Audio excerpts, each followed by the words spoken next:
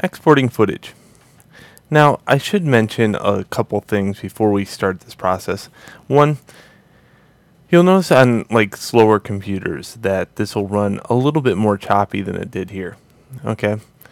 The reason for that is you should always kind of render the work area as you work.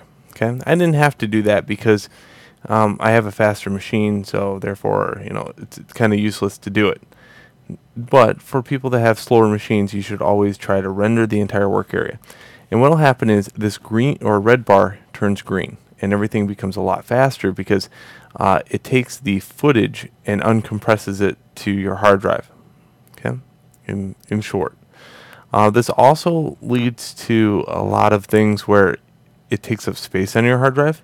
So you have to be very careful about rendering, if you know what I mean. On a slower machine, these clips can quickly build up. I'm just using MP4 footage out of a flip camera, which is totally compressed. And the more compressed the video, the lower the quality half the time. And it's also the slower quality within Adobe Premiere. So lossless compression versus lossy compression. Lossy being compressed, lossless uncompressed. Lossy is always a little bit draggy. There's no lossless video footage unless you're actually taking it right from the camera via Firewire using a program called On Location. Okay, so that's totally uncompressed. There's always some compression, even if you're shooting on tape. There's some compression. All right, so now when we export, it will actually do this for us. So that's why I didn't do it before, because one, I have a fast machine. Two, I'm just going to export it anyway. So I'm going to export media. There's this timeline right here. You notice this right here goes from here to here. Okay. Let me just do something real quick. I can move this around.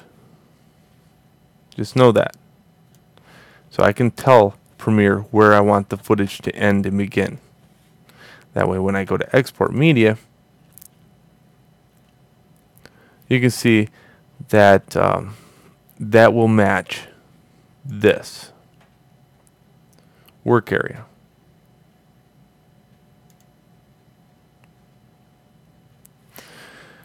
Well, the beginning footage, or footage that's in here right now, is 720p. Okay, that's 1280 by 720. And you can see that right here. It says sequence and output. Well, here's the key. I don't want to drop my source down to an output that's so small, because I would lose quality, right? But it all depends where you're going with this. Okay, we're going to go two different locations with it. One, I'm going to drop it down to 720 by 480 from 1280 by 720, and this is what it's going to look like.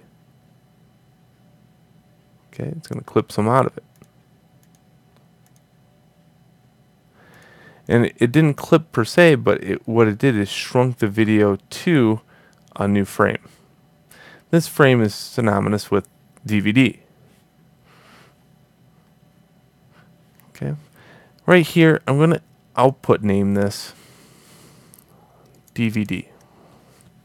Okay. And save it. And I'm just going to hit export.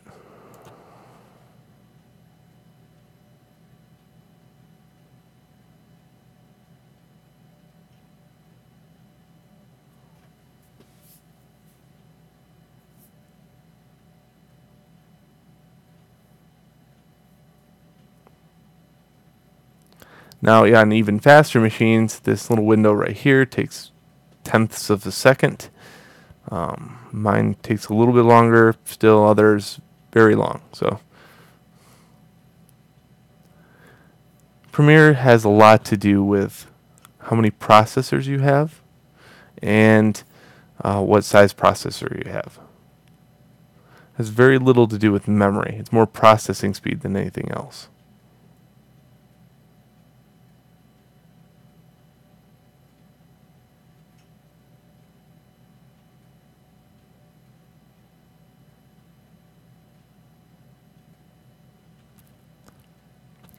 Now, if you chose to render the entire work area, this bar would not be here.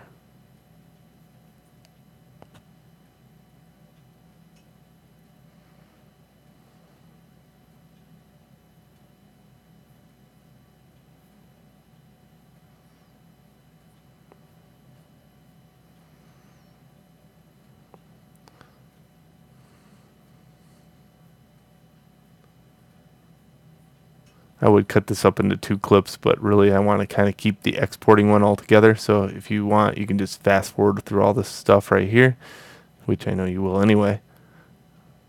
Okay, so what happened? Well, there's this other program that's launching right now. It's going to launch in about a couple seconds. It's the Adobe Premiere Encoder. Okay. And its job is to actually render it out. So this gets shipped off to another program behind your back, and that program's job is to do that.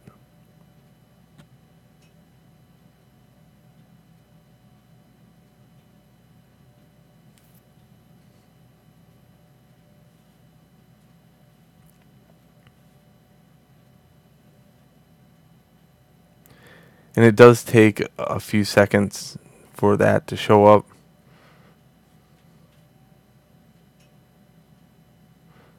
But I can hear my hard drive spinning, so that means it is on its way. I think this is where most students are like, oh, this takes forever. Well, welcome to video.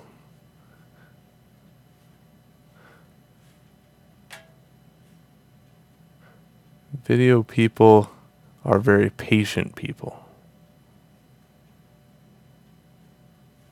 Somewhat.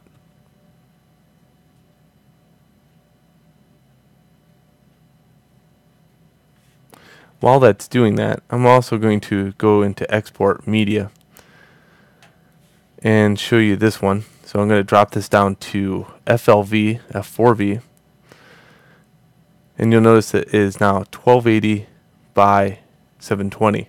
Okay, same as source. This one I'm going to name web.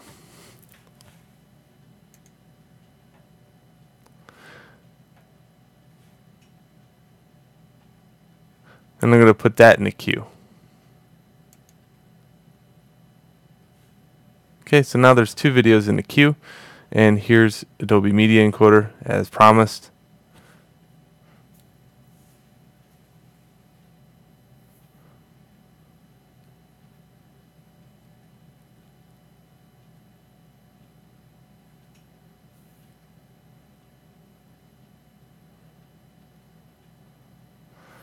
And there's the first one. Well, there's the second one, but let's add the other one in there. I don't think it showed. So let's export media and drop this back down to QuickTime. And we'll just add that to the queue rather than export. There we go. Cool.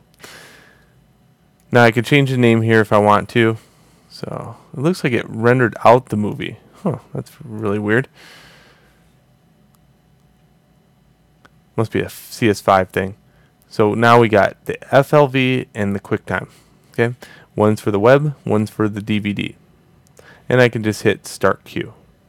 This is the point where you go get something to eat and then come back usually. So I'll meet you back in the next video when these 2 cook out, and I'll show you what we can do with them.